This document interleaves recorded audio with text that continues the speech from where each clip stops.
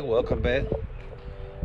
I know a lot of people have been asking me a lot of questions in the comments, so I decided to, I mean, I was gonna do this anyway, but I guess now, sooner than later, I'm gonna go ahead and, it's a dirt driver going under my car. I can't stand them dirt drivers.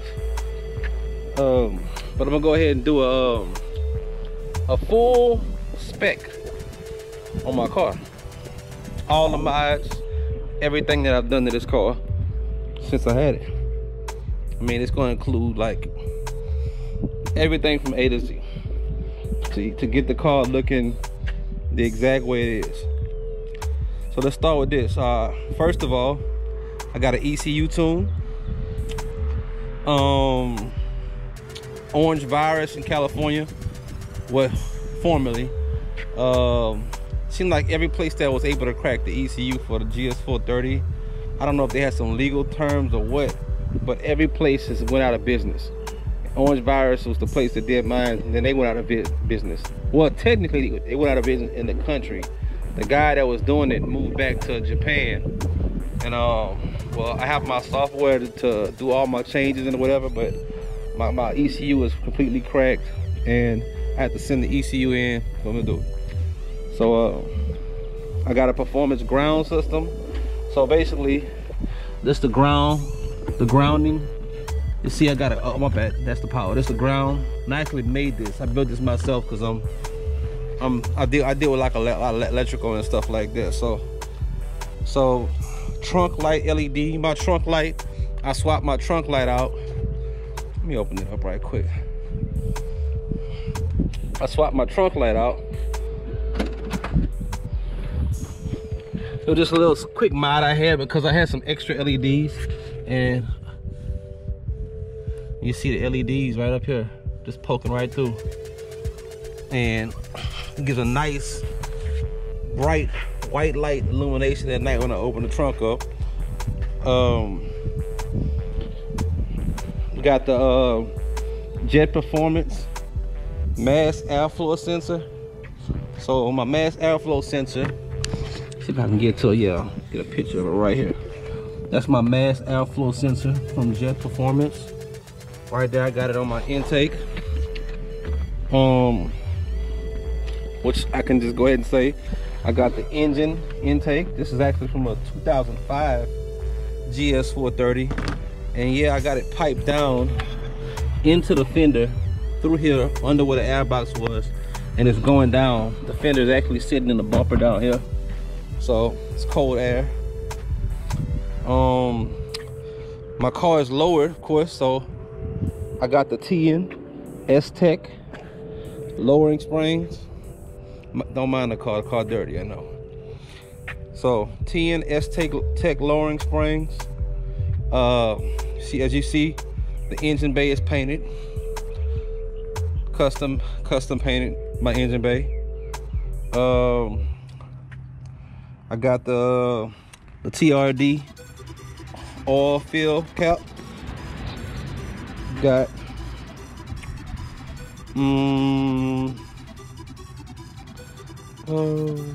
okay, yeah, the aftermarket headlights, as you can see. And in here, I had to remove the well, not remove, but in the original light, you have to remove the ballast off the bottom of them, and because these don't require a ballast because I now put LEDs inside of them, so they all LEDs. So basically, you just wire them straight to bypass the ballast that you had. And same thing here, I got LEDs for my highs. Which, yes, they got a slight flicker to them. It's not bad. Might bother some people, but it doesn't bother me. And over here, I actually got a little moisture. Well, I actually was riding a little rain like 2 days ago, and the moisture then got inside this light. So I gotta take this off, dry it out, and seal it up with some silicone.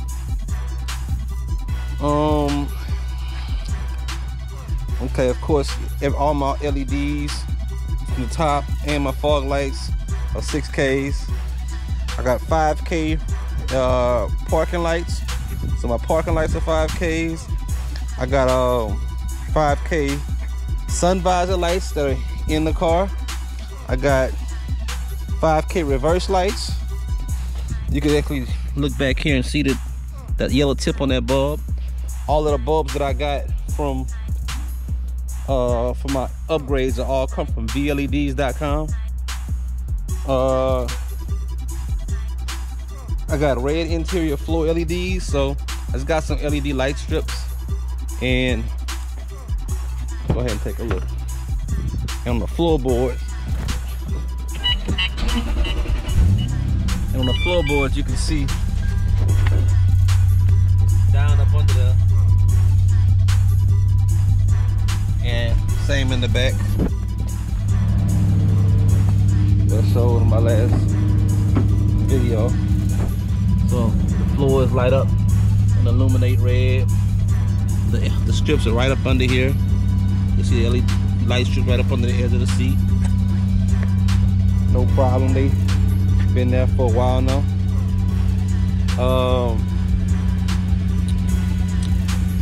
Got 5% tint all the way around, front strip,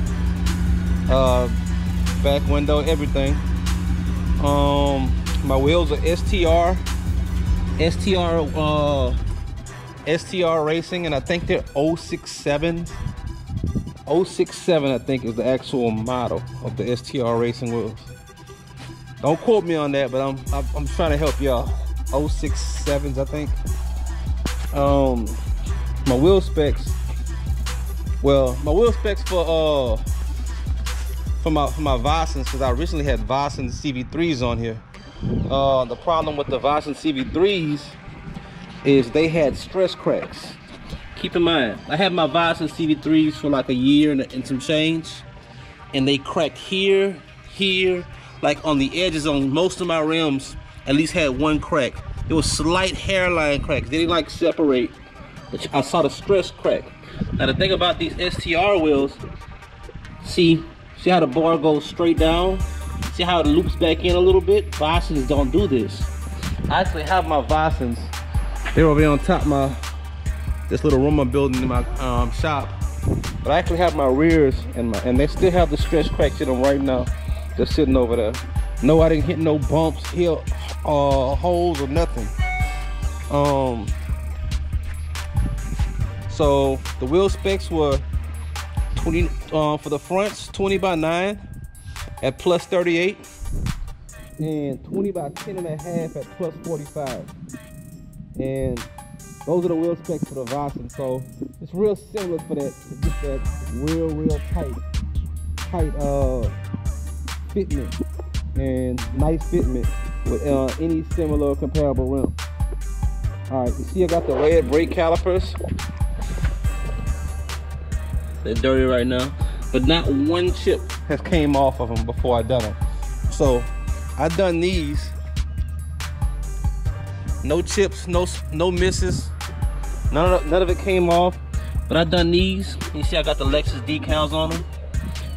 But I done these with the G2 brake caliper kit. And the thing about it is they had that bright red in the brake caliper kit. I didn't want the bright red. So what I did was I got the red kit and I got the black kit. And I put some black inside the red to darken that red up to get that red to match this. Have all this with that slightly dark red. Because I wanted all to have that red to match like the tail lights. I wanted that dark red. So in order to do that, I got two brake caliper kits to mix them together. Let me pull up a little bit so you can see the.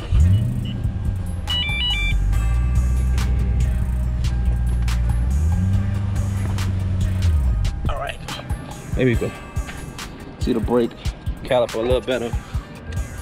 Gotta move that bar out the way. See, and the way I put the decals on, I put the decals on as soon as I painted them. As soon as I got to the last wheel, I came back around to the first wheel after the paint somewhat dried and adhered, and I laid the label right on top. Boom! It was a vinyl decal, so the enamel on the calipers was still sticky, but it wasn't wet, so it was enough to for me to lay that label on, you get to do it perfect. You don't got a second chance of doing it. And pull it off and stick it on there, and the enamel made the label bind to it. Not only was it just sticking to it, but it was binding in the enamel, so the Lexus never comes off. It looked like it's just part of the actual caliper. You see I got performance drilled and slotted rotors. Drilled and slotted in the performance. Starting to get a little rust here. I originally had got rid of all that rust. You can still see some of the protection from the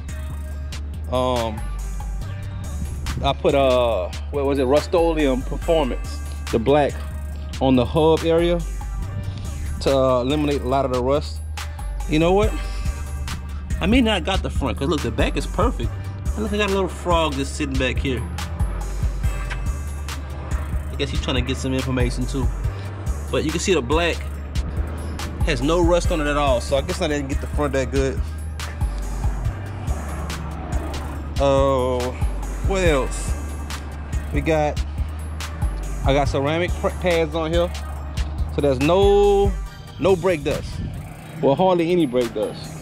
The only dirt I get is whenever it's raining and the ceramic dust can't just fly away without sticking. It gets caught in the water and rain and makes the black residue inside the wheels. Got my bottom front grill. So this front grill right here is actually extra. I bought this, add the grill on there, and I painted it. I used the Rust-Oleum black paint in the can again to coat that, and then put some clear coat over top of it. We got the 5K LED puddle lights. So yeah, change these out.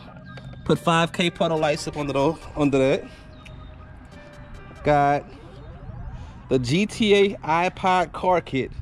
This thing is old. I mean, I'm gonna update it, upgrade it. I'm gonna actually put in a newer system I found for the car. But the iPod car kit allowed me to get an iPhone or iPod connected to the car, or any auxiliary cable, so I can play my music. I mean, this was a big thing 5 or 6, 7, 8 years ago. What else? Got 2 Kicker L7s in the trunk. So behind this wall is there's actually a speaker box. This is not the back of the box. This is actually just a facade board with security screws and everything to keep it in. It's all bolted in the car. But you can see a little bit from the front. You can see the L7s in there. I never turn them all the way up because they got a nice deep bass that'll shake the car apart. I got a Valentine V1, one of the best radar detectors you can buy on the market. But I do need to update it because it's not the latest update. Valentine V1. My exhaust. I custom built my exhaust, so it's not like no bolt on. My exhaust comprises of several things. So I originally, in a video I had on my channel, or earlier video I have on my channel from like years ago, it was just the cat back of an M2 exhaust. Well, since then, probably a year after that, not even a year, I bought my own X pipe, and just the X pipe. Yeah, just the X pipe. And I took off everything. They cut the wells where the M2 exhaust, well, right part of the M2 exhaust where it bolted on. They cut it and they straight piped it all the way to the front, right after my catalytic converter. I think I had 3 catalytic converters. You got 2 on the bottom, right, coming off of each side of the motor, and then you have another one in the middle. They cut that one out. Didn't need that one out. There was another resonator or muffler or something. They cut that out. All the guts in the middle gone. So all I got is 2 catalytic converters on each side of the motor coming down, and then a straight pipe to it, to this X pipe, and then from the X pipe it goes straight to the muffler. I got the Junction Produce headrest pillows. Got the Lexus seatbelt pads. Got these off of eBay. I forgot where I got this. I found some site that had this. I mean, any kind of VIP site, you can pretty much find it. I actually had, these are the first Lexus seatbelt pads I had first before I found the other ones. So I just put those two in the back. The Megan roof spoiler. So that's the roof spoiler for the back. That's Megan. I need to upgrade my racing lugs. You can see these are still, but it's rust coming out from the inside just through the utilization of tools and stuff on the inside, kind of breaking that coating off. I originally had some black aluminum lugs. I would not do aluminum anymore because anybody you get to do your car, you can tell them straight up, make sure your guy don't put an impact on them. Make sure you don't put an impact on them aluminum lugs. I guarantee you, they're gonna be doing whatever they do when you leave that car there. And if you're not in the back with them, they're gonna grab that impact, they're gonna put that impact on your lugs and they're gonna strip them out. Guarantee you. So, I didn't wear steel lugs. Just kept my steel lugs, and I mean, ain't no problem with those, so. You got the front lip. The front lip is J-Spec. It's a J-Spec front lip with a big old dragonfly stuck to it. But it's a J-Spec front lip. And that's gonna make that nice drop. And I like how it drops a little low on each side. Now what I have on top of, in addition to that, is a rubber lip. This just the cheap rubber lip you can buy in a roll off of eBay. And I put it on the lip and I put it on the side of the car, because when I was looking at the side effects, the side ground effects you put on the side, they didn't look that much lower. They just was plastic that went over the plastic on your car, but it only dropped the car about maybe an inch. I'm like, man, I could put the rubber lip on and make it look just as good. And I tried it, and that rubber lip looks gravy, man. Look, that rubber lip. And I like the angle of it. It comes back out like it has a nice little stick out. The ground effects you buy at way cheap, way higher than that, didn't even come give us good of a look.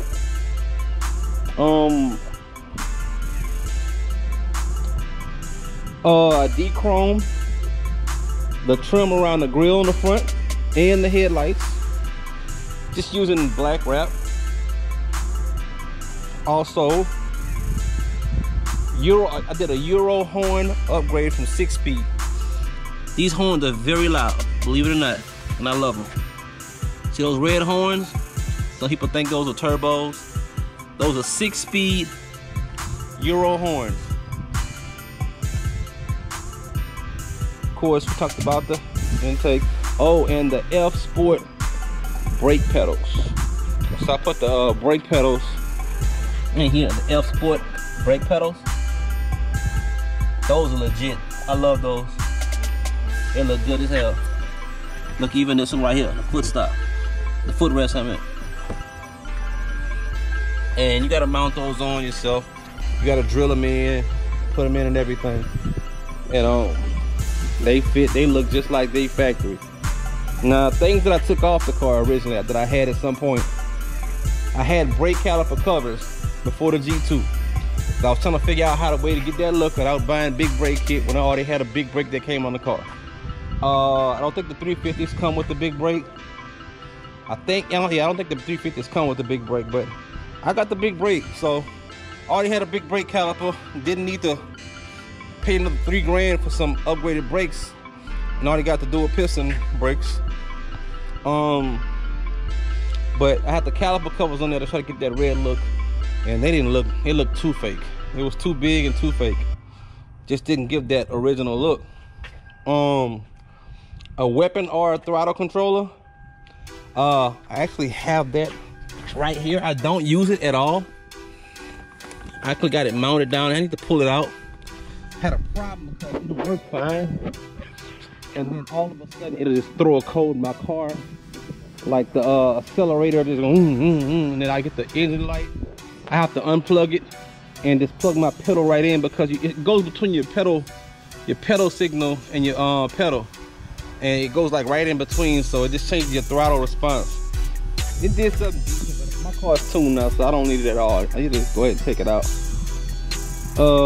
Has the VISOR CV3s on here. Took the VISORs off because I actually messed up the front. Messed up the front too. I dented one side and cracked the other side, running up on a curve. Wasn't paying attention. My back two were perfectly fine. I thought I was gonna buy 2 fronts, but after I went to buy the 2 more fronts, they were out of stock.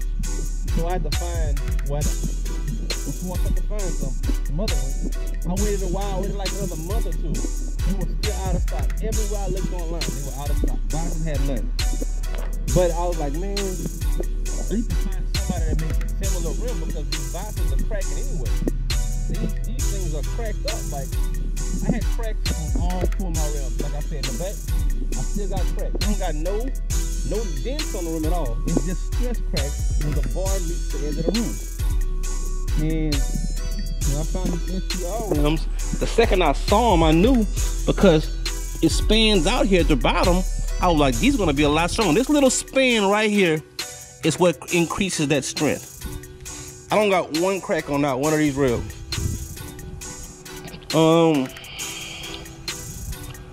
I had the original KNN air filter, and I deleted the resonator. So got rid of that whenever I got the intake for the 2005 GS430. Of course, I took my 6K HID beams and the fog HIDs, all that stuff out when I got the upgraded headlights. And I had some XIX X33 wheels. And if y'all look at my post, my build thread, actually all this stuff is in my build thread on sickest GS430. Just Google that. Google sickest GS430 on Google, and you'll see the Club Lexus build thread pop up, and all of this stuff is in there. You can see the rims that I have there. They on top of this little building over here, this little shop, this little room I'm building in my shop. It's like a little loft area up there where I store my stuff, but all those rims are up there still. And those rims are nice, and I'm actually gonna put those rims on my girl car, the Benz, because I think hers got the same offset, bolt pattern, everything. It's gonna be real similar. So I'm gonna test fit those on there, and that's when I'm gonna start her build thread. I'm gonna start documenting that. That's gonna be a whole nother series on the channel. You're gonna see me. She got a C300 4MATIC, so I'm gonna be doing updates and upgrades for that as well. And that's gonna be project number 2. Of course, and I got Suburban. I'm gonna start making some modifications on that soon. She already tinted it out right now, but I want to put some 26s on there probably. You know, do some things to it too. So have a lot of car modifications and things going. I mean, y'all done spoke, man. Y'all let me know what y'all really want to see most. I do a lot of stuff, man, and I only put a couple things on the channel, just kind of throwing the bait out and seeing what y'all liking. Y'all love the cars and the 4-wheeler.